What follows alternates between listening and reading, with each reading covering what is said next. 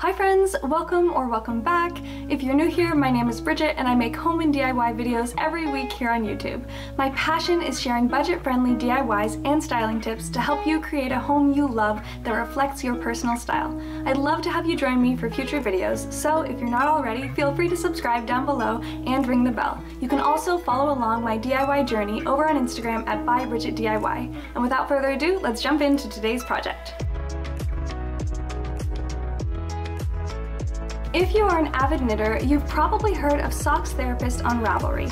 Not only is she the designer of the now famous Fish Lips Kiss sock heel pattern, but she's also my mom. And last year, she knit nearly 100 little mismatched socks like these for my siblings and me to use as advent calendars. One way to display them would be to add them one by one to your Christmas tree each day of December. But I have two curious cats who I don't trust to leave our tree alone, so I decided I would make my own advent calendar that hangs on the wall instead. If you don't have a world-famous knitter mom who gifts you hand-knit socks, don't worry. You can recreate this advent calendar by substituting the socks with small bags or something similar.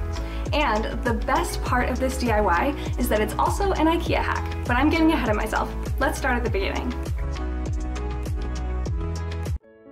I'm not going to attempt to pronounce the name of this IKEA rug, but here it is, and it's only $3.99, so it's the perfect affordable backdrop for our project.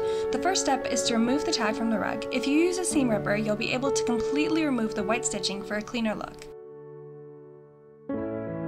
As with most IKEA rugs, you'll notice that it has some serious creases from being folded, so make sure you iron those out. This rug is 100% cotton, so I was able to use water and fairly high heat on it. I'd recommend ironing both sides thoroughly for best results.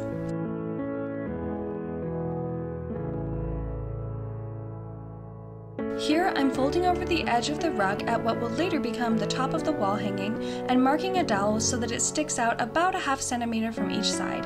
You absolutely don't need a dowel quite this thick, but I'm trying to use up wood scraps I had on hand, so this is what I'm going with. Next, I'm cutting on the mark using a miter box. If you're new to DIYs or don't have money or space for an electric saw, a miter box is a great starter tool for making small, straight cuts.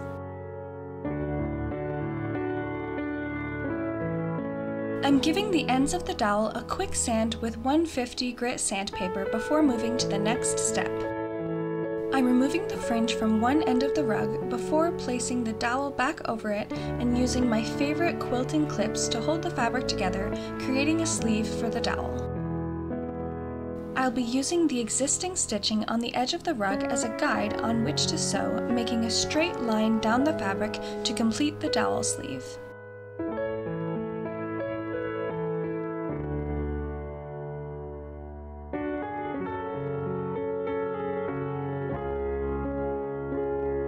As you can see, the dowel fits perfectly in the sleeve, so it's time to plan out the spacing of the calendar itself.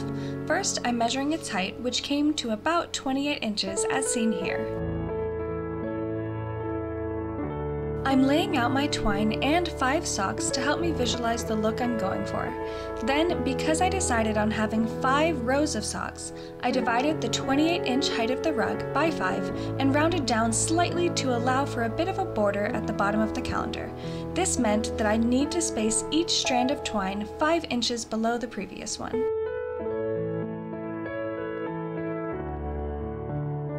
After clamping the twine in place, I'm tacking it down at each end using my sewing machine.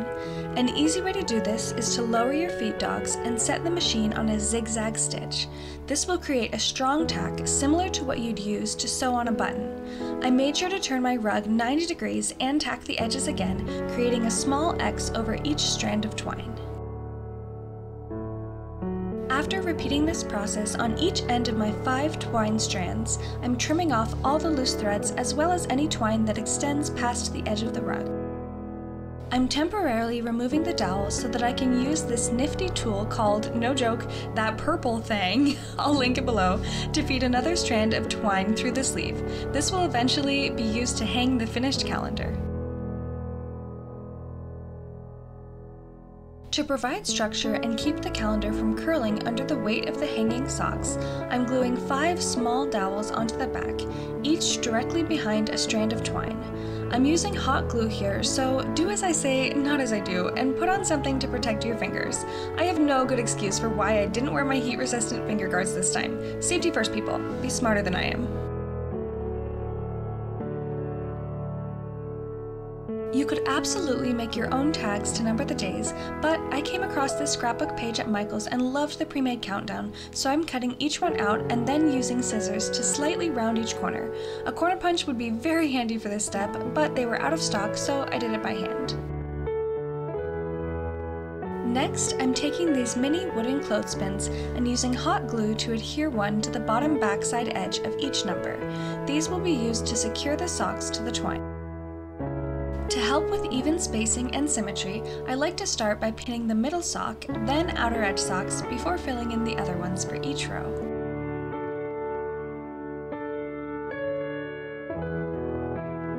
When all the socks are up, it's time for arguably the most important step, slipping a candy inside each one to enjoy as you count down the days until Christmas. I went for Reese's Trees this year, but I'd love to know your favorite holiday candy down in the comments. I know by the time this video comes out, we'll be a few days into December already, but if you haven't yet started an advent calendar and still want to, this IKEA rug hack is a great solution. And can we just take a moment to appreciate all the fun details, patterns, and colors in these cute socks my mom knit? I'll definitely link her Instagram in the description down below so you can check out the projects she's working on. If you do, make sure to tell her that Bridget, her favorite child, sent you. I'm just kidding. Sort of.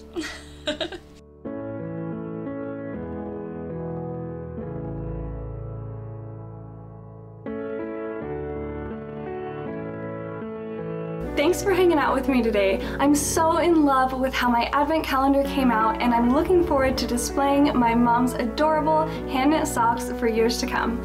As always, I hope today's video inspired you to create something similar for your home. If you do, please tag me on Instagram and use the hashtag bybridgetdiy so I can see your work.